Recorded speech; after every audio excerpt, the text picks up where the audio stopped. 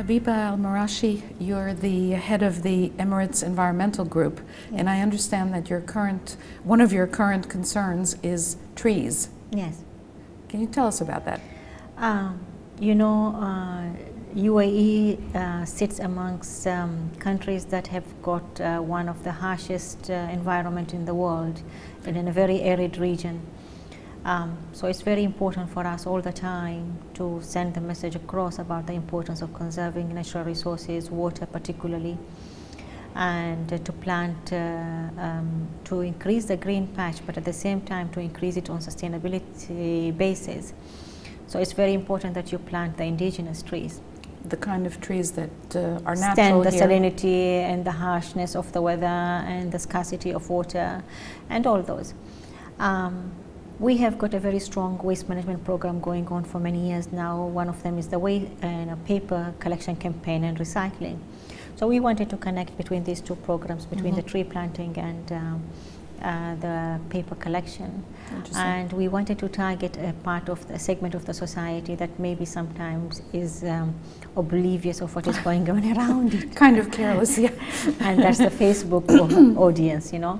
So we launched this online project through the Facebook called mytreeindubai.com. mytreedubai.com. Yeah, we launched it. It's a beautiful program. We launched it on the 7th of February, and we are finishing it on the 24th of April to celebrate Arab Environment Day. Ah, right.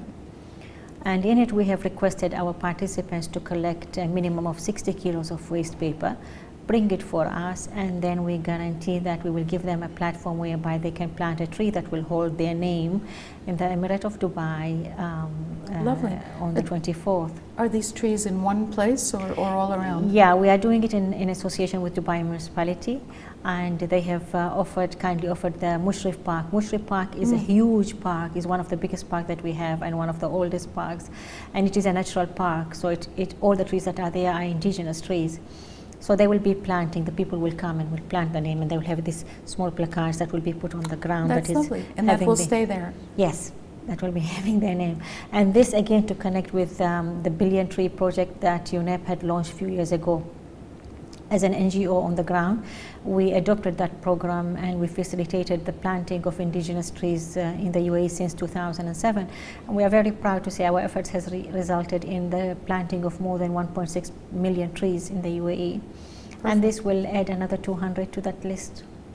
How is your Facebook page? I mean, are people visiting it? Very much so, yes. Yes, it's become very popular, and we had the support of good media houses, the 7 days, the radio stations. So it's really a word of mouth, schools, individuals, families, you know, everybody is geared to that. And it became suddenly very nice and popular. It was through limited period of time. And once we finish this one, then of course we'll look at expanding it, inshallah, in the future. That was my question. What about Abu Dhabi? Yes, we have already got all the sites secured for My Tree in Sharjah, My Tree in Abu Dhabi, and inshallah we will do them in phases. Because I live in Dubai, you know, I'm from Dubai, so I start usually any and project. I live in Abu Dhabi, so I ask those questions. No, but with me, I start everything, you know, on experimental basis, close home, and once it's successful, then I launch it all over the countrywide. Alhamdulillah. For example, our can collection drive, which will take place on the 8th of May, it's all over the country. And we had one in the month of February, saw the collection of more than 5,000 kgs of aluminium cans, and we are expecting to exceed that number by leaps in May. And we are seeing very positive response by the number, judging by the number of organizations that have confirmed participation, by the support that we have received from the local media in sending out the messages, in putting adverts on our behalf, schools coming on board. That sounds really like something very interesting and something fairly new here. Yes, Congratulations. Thank you very much. And as you saw in the Cityscape and City Build, we have got our bins for the different recyclables. And every year we try to launch a new recycling program. We have got the mobile now, we're doing it with Nokia. We have the recycling of the Tetra Pak containers, you know, the juice containers, all that. Sure. And this was an issue that we were very keen on doing, but we had some logistical issues to deal with. And thank God that has been sorted out now. And we are very glad that we have managed to launch it with Tetra Mina, Tetra Arabia, and a local recycling factory that will take all the material and ensure that it is recycled in a friendly way. And we have got schools that are participating. They will be the main benefactors of this issue. Yeah, I think schools are the key to it. Absolutely, I agree with you all the time. Thank you so much. Thank you.